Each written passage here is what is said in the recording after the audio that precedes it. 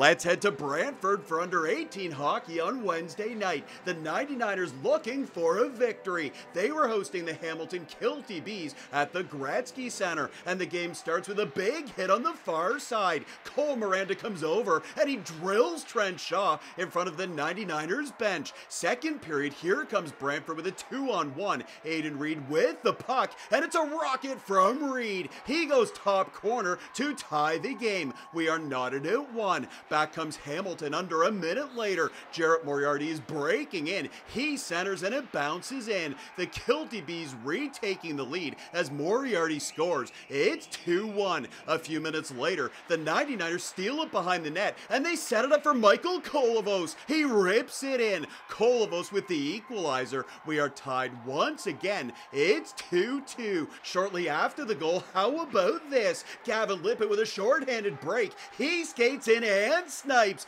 Brantford has their first lead of the night.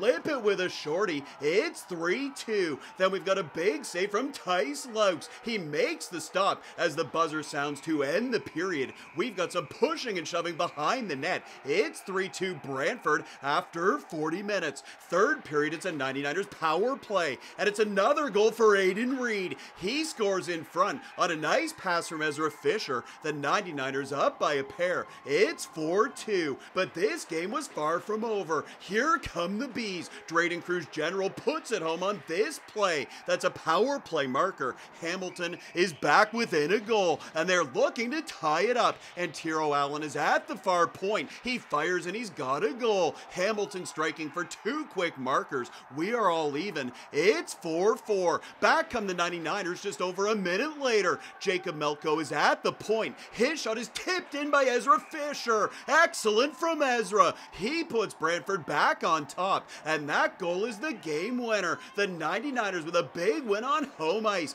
They beat Hamilton. 5-4 is the final in under-18 hockey.